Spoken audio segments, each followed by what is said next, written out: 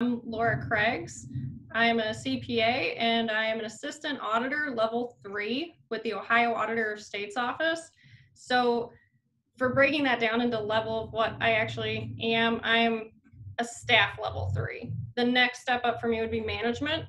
But the state auditor, you think I'm coming to you live from Columbus, Ohio. I am actually in Toledo. So my area is the Northwest region and I audit anything in Lucas or Henry County. Okay, very good. And you've got one of those numeric elevations. That's government language, right? Kind of. There's some staff levels, 1 and 2. I think some of my friends have those, and a lot of my friends are actually in industry, but the ones in public accounting, I think they have like a staff 1 or 2 type of thing. Okay, all right. Well, how about a snapshot of your career path? So for my career path, I started out in accounting at UT. I actually thought I was going to go into Big Four. So if you're in accounting, you know, we have 4 large accounting firms. And I thought I was going to go and do something there, probably tax, because that's what you do. You get your accounting degree, you get your CPA, you go be a tax accountant at a Big Four firm. So I got all the grades. I did everything you're supposed to do, joined clubs, got leadership positions in those clubs. I had my first internship in individual tax my junior year, and I really enjoyed it. And then I took the individual income tax class, and I loved it. That was a great class. And then I went back to a second internship with the same firm, and I really thought about what I was doing there, and I decided it really wasn't something I wanted to do every day. I really like tax. I think individual tax is very interesting, but I really like the financial aspect of accounting. So there's a couple sides of accounting that you start kind of getting into in college. You go tax or financial, and I just really liked financial better. So I finished out college with what we call the victory lap, because I did 2 busy season internships, so I had 2 springs off. And then I added a master's degree on top of that. So I had 2 offers, both in audit actually, when I went to graduate. And they were with Sherwin-Williams or the state of Ohio. And either of them would have been great jobs. Both of them are fun in their own different ways, but ultimately I went with the state. Okay. Well, what influenced that decision? Well, I kind of broke that down into 3 steps. So what influenced accounting in the first place? I went to a high school that offered accounting, and I took it because it sounded different and fun. My sister went into hard sciences, and I knew that was not going to be my direction. So I figured I should explore my options while they didn't have the college price tag on them. So the next one, I went to audit, and I tried tax. I realized I really like the individual. I hate anything that has corporate, partnership, LLC, any of that tax in the name. It's not for me. So since I really always loved financial side, in high school, I actually placed second in the state for fundamental accounting because we did accounting competitions, which everyone is probably thinking those are a blast, and they actually were. Yeah, they were super fun. You go in, you take accounting tests. What's more fun than that? So I was second in the state there, and then I tutored financial accounting actually in the Allen Berry Accounting Lab for many years in college. So it was all right in front of me. I just never saw it until my master's year, apparently. And then government. So there's actually a bunch of different places you guys can work in accounting. You don't really see this a lot in college because you say you get your CPA, you go work for a Big Four, and you're going to do tax or audit. But actually, those sections can break down even further. So you can do industry, you can do public, or I went to the government. So I really liked the idea of working to make something better. And civil service just felt like the right call for me. So when I said both offers would have been great jobs, I really, really mean it. Sherwin-Williams would have been amazing. They would just go to somewhere in the country and you just audit. And you audit stores. And I was in retail in college, and I really enjoyed retail. So I had a really good grasp on retail auditing, what you're going to need to do. But ultimately, I sat in my graduate assistant advisor's office, which is Dr. Franz's office, and we made a pros and cons list of why both jobs would be good and why both jobs might not be so good. And eventually we were just sitting there looking at this list, and she said, well, it really sounds like you want to work for the state. And I said, I think you're right.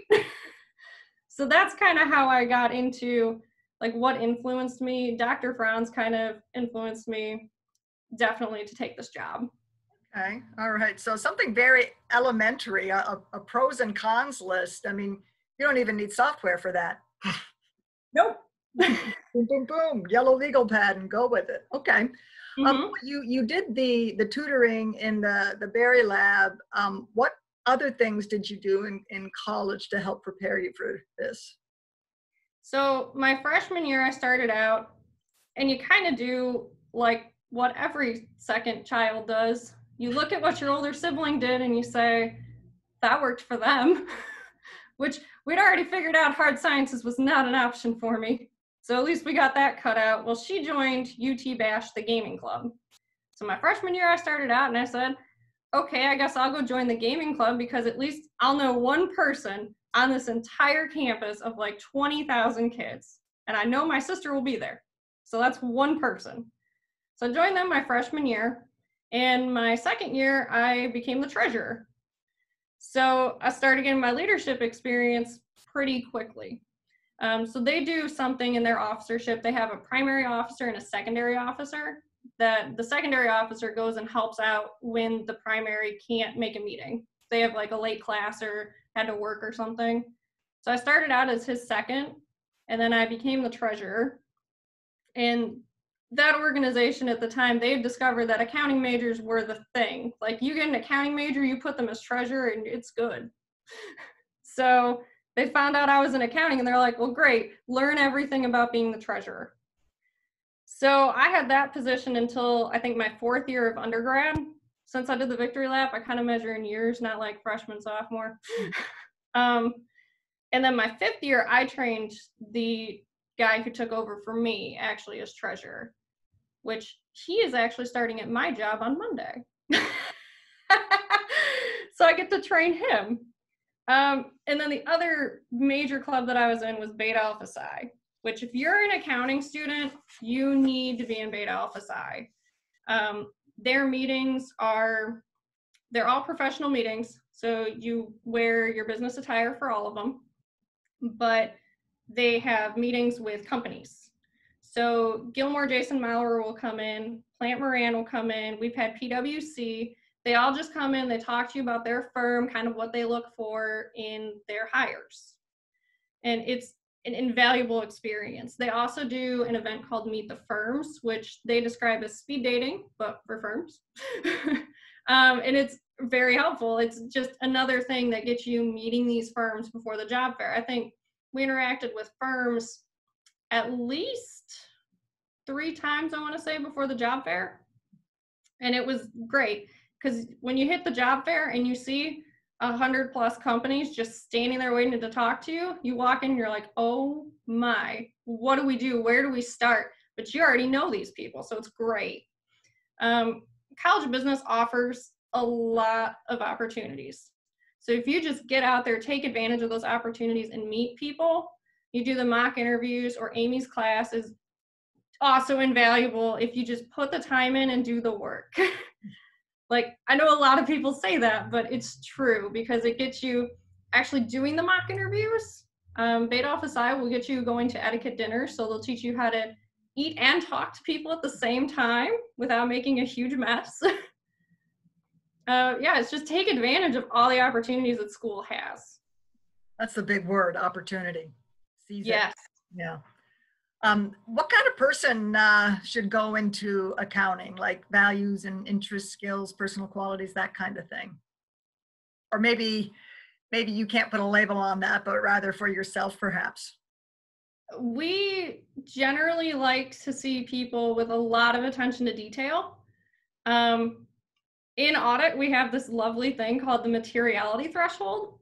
But if it's over materiality, you need to investigate it. You need to understand why it is and what it does. So you need some attention to detail, because sometimes the finer points, like, okay, you collect a utility bill and you're like, okay, big picture, that's pretty easy. Sometimes the finer points of that utility bill collection system are really hard. So you need attention to detail, really know your process and what's going on in it. Time management skills are a must, because a lot of times, especially with now, when we're all working remotely, we have set jobs we need to get done on a day, and you need to be able to manage your time to get it done, because the thing about working for the government is we don't work past 5. So that's kind of like a general thing of what we say, but we actually have, you can't start before 6 a.m. and you can't work after 6 p.m. So they make sure that you are getting paid fairly for what you do. And you need to be able to manage your time to get all of your jobs done in that time period. You also need, and I know you think that this is totally wrong because you're accountants, you're all accountants, you're just going to sit in your desk and you're not going to talk to anyone ever. That is so not true. You need great people skills in this job, because we go to client sites all the time and you talk to people, and people are more willing to talk to you and explain their process and just tell you things, like things that are good, things that aren't so good, if you're friendly and you can communicate with them. And especially now where we're doing everything so remotely, you have to be able to communicate what you need to people efficiently, or else everyone's going to be spending forever looking for the wrong document. And you need some good work ethic, because a lot of times when you're out in the field, you actually manage your own stuff. So you need to make sure that you're getting things done. So you need a good work ethic. And it's really silly. You always think this is the silliest thing an audit professor will tell you. You need to have a questioning mind. It's a very silly thing that they always tell you in school, and you're like, that is so funny. That's not applicable whatsoever. That can't be applicable in the field. It is so true, because when you go out in the field and you ask about a process, you say, okay, but why? And there's always this little audit slide that Dr. Franz had all the time, and there's just this little guy on it, and it just had a question bubble and it said why. And that is the best way you actually get some of your explanations, is somebody tells you something, you say, but why would you do that? And then they go further into it, and then later you can find out, like, is that actually efficient? Should you make process changes? Anything like that. So those are kind of the things you need to be an auditor. I don't really know so much about the tax side anymore. That's okay. So that age-old question that every 2- and 3-year-old asks from the start, if you continue to ask those questions, you might be cut out for audit, huh? Yeah. Okay. What kind of current events impact your work? Current events are relevant all over in my work. So it's not just COVID-19. In general, you always need to monitor the news situation, because you need to find out if somebody has a levy coming up that actually could impact, it's actually a financial reporting risk. If somebody has a levy coming up, they might be trying to look like they really, really need the levy, or they might be showing some other things. So it's always need to know, does somebody have a levy on the ballot? Who's getting grant money? In the Blade a few weeks ago, the Port Authority, they had this article, Port Authority's getting a bunch of grant money. Okay, well now we know that they're definitely going to be a single audit filer for the federal government. And if we go in there and do their audit, we need to know this stuff, because doing federal testing is a big time commitment actually on an audit, because the federal government has a lot of specific things they need you to look for. And then you just need to know what's going on in a general economic sense with your area, because that's going to impact how all the governments react to it. So things as simple as City of Toledo's issue 1 with the filling the potholes and doing the roads. We need to know about that, because there's a bunch of other things that kind of go into, doing levies, paving roads, all these things. So I have a subscription personally to the Toledo Blade, because I do Lucas and Henry County. The Blade's the largest reporter in this area. So I learn a lot about my clients in that paper. There was one time I was about to leave a client site. It was my second to last day there. We were filling out all the stuff to finish their audit. And all of a sudden, front page, second section hits. And I heard some mumblings about it. And then I went and I looked and I called my husband and I said, send me a picture of the front page of the second section today, because I hadn't had a chance to read it. There my client was, front and center. And I've got to say, we're going to have to change some stuff of how we close your audit. Oh boy. Yep. So you just always need to know what's going on in your area. And that kind of impacts with what we do right now. We were looking to start our health department audits. We are not looking to start our health department audits as voraciously as we were before, because they have a lot going on. So when COVID-19 hit, we had some changes with that. My office has always been fortunate enough, we were able to do remote work location, because with auditors, the great thing about this job is you go site to site. So I don't go to an office every day. I go to an office most days for 6 months of the year because I handle a large client. But we don't really go to the same place every day. So since we're always picking up sites and moving, we were already pretty movable. We have a way to get into all of our stuff and access whatever we need to work from wherever. Some of the other state agencies were not as lucky, and they deal with highly sensitive information. The state was not comfortable with letting go to remote access, and they had some issues getting servers capable of running this stuff securely for the state's desire.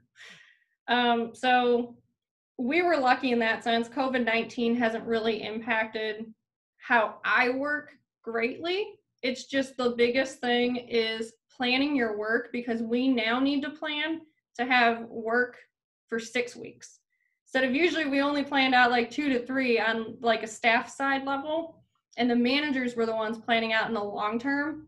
But now the staff is starting to plan out in the longer term, and my audit manager is having to look even further than we are out, just to make sure everyone still has work so that we can keep working and getting paid. All right. Pretty much coming to a close now. Any other advice you care to offer?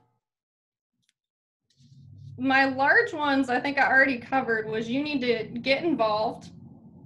Definitely be involved on campus. Take advantage of all the opportunities College of Business and the university offers you. If you're an accounting student, you need to join Beta Alpha Psi. It's an invaluable experience. They help you out with so much. Just elevator pitches, talking to people at job fairs, meeting people before the job fair. If you're kind of shy, like I am, and you didn't really like meeting too many new people, that will help you. You need to take advantage of any of the networking events the university offers, or try to. I didn't do a lot of networking events because there were a good amount of them that were marketing. I'm not really a marketing person, so, but find the ones that are relevant to you and do those networking events. Definitely do mock interviews, because by the time you're done doing mock interviews and all these other interviews that Amy has you do, you're going to be so comfortable with interviewing. It's not even going to matter to you. You're going to say, okay, an interview. I know I need to prep these things. These are the questions that I kind of need to have answers for, because you don't want to get asked a question in an interview and then sit there and go, let me think about that for a few minutes. Yeah, what is my strongest personality trait? So yeah, just mock interviews, all that stuff very much helps. And then, going to the etiquette dinner when you're in beta, that will help you. And the job fair. The job fair is very helpful, but don't just go to the job fair. I know they always send out all those little memos and PDFs about how to work a job fair. Follow that advice, please. Because I too go to the job fair actually still for UT. And I really don't like when people come up and I have the nice Auditor of State tablecloth behind me and all this stuff, and you say, so what does the Auditor of State do? Like, kind of just know a general sense of what the companies that you're going to talk to do. It sounds kind of basic, but we don't really like getting asked, tell me about yourself. Generally, that's our interview question. And then good grades are important. It shows us that you know what we're talking about. But involvement's also very important because that shows that you know how to conduct yourself someplace. And internships are super important because those show us that you know how to work in a professional level environment. So definitely do some internships, at least one, just to kind of, not even just to get your foot in the door with a company, that will definitely help you, but to get the experience, any sort of experience and professional experience when you're going through to do a job interview, and then you can take those skills that you learned and apply it to any of the questions that they've asked you, because that's what we're looking for in an interview. If we ask you a question, apply what you've learned either at your college job or in your internships or somewhere in school. Tell us an application of where you use the skills. And my last one, which my husband so kindly reminded me of today, was do not pigeonhole yourself. So you're an accounting student, you're gonna get your accounting degree, get your 150 to sit for your CPA, you will then get your CPA, and then you're gonna go work for the Big Four. Or you could start with Big Four and get your CPA, either one. But know that there are a lot of options if you're an accounting student. You can do tax or audit as our big breakdown is how we work it. But from there, you can go into internal audit. You can get a certification in internal auditing, certification in management accounting. Fraud investigator is a certification. There are so many different areas you can explore in accounting. It's not just do tax, do audit. We have information system auditors at the state. They only come in and they audit information systems for us. So know that. Don't pigeonhole yourself and always stay open to different experiences. Otherwise, I'd be a tax accountant and I would not be having as much fun with my life.